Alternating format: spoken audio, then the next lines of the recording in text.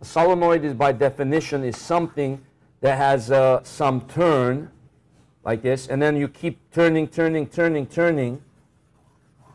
and it's relatively long.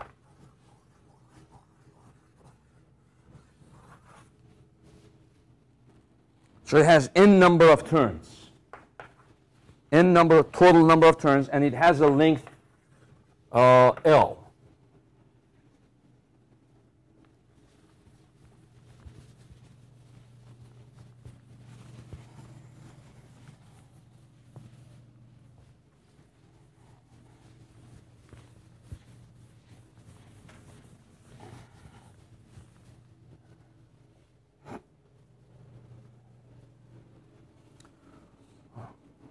Okay, so how do we find the B field of this? The reason why we can use Ampere's law here is if the length is pretty long, the magnetic field inside of the wire is going to be pretty uniform.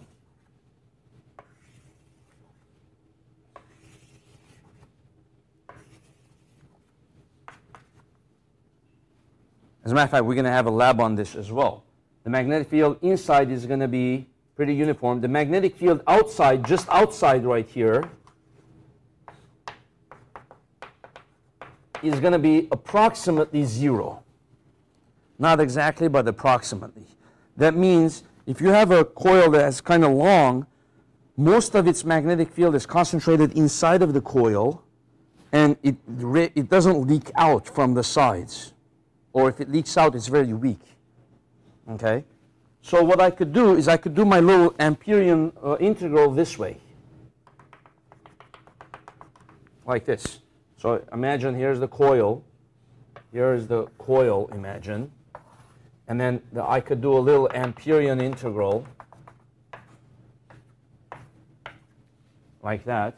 And then the coils are coming like this. Okay? And so I could apply Ampere's law.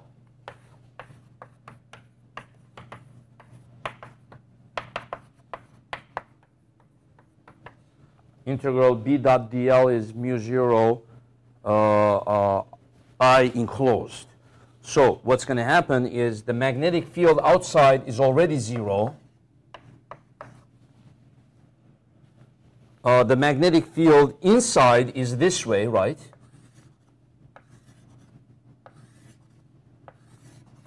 Like that. So if I do B dotted into dl along this edge or this edge, like this edge here or this edge, the B dotted dl is 0, since the dot product of 90 degrees is 0. So the only B dotted dl that remains is this one. This B times dl, so that just gives you the length of that. And then the current enclosed is how many, it depends on how many wires are coming out and going back in within this length. Right? They're coming out, then they're going back in. Out, in, out, in, out, in, out, in. So, right? So basically the current enclosed is the number of loops. It doesn't necessarily have to be the total number of loops, right? It could be like n prime.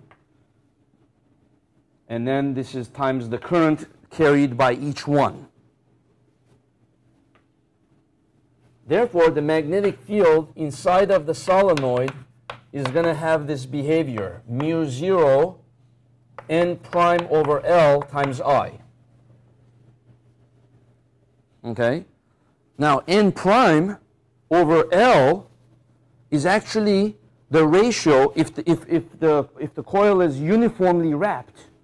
If the coil is uniformly wrapped, then it's the same ratio as the big N divided by the big L. The total number of coils divided by the total length of the solenoid. So B inside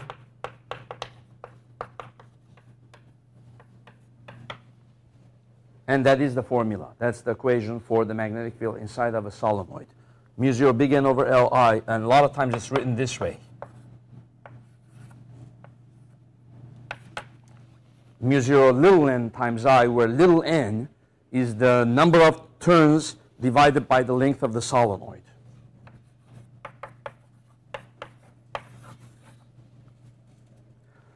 It resembles the equation for the n number of coils that we did. Remember this one?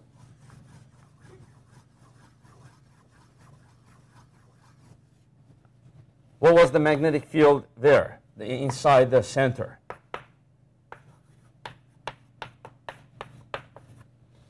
N mu 0 I over 2R. So let's see what the difference is. This one has N mu 0 I over L, where L is the length of the solenoid. Here it's N mu 0 I over 2R, where R is the radius of the solenoid. So they both have a unit of length down on the denominator. This is meters and this is also meter, but it's a different meaning. That one is the length and this one is the radius. So the only time where they produce the same strength of magnetic field is if 2R equals L. If 2R is equal to L, then they produce the same B field. In other words, if you find a coil, a coil that has a certain number of turns, if you find a coil with the same diameter, 2R is the diameter, right? If you find a coil with the same diameter as the length of that solenoid, they produce the same B field. Okay? The other case, besides solenoid,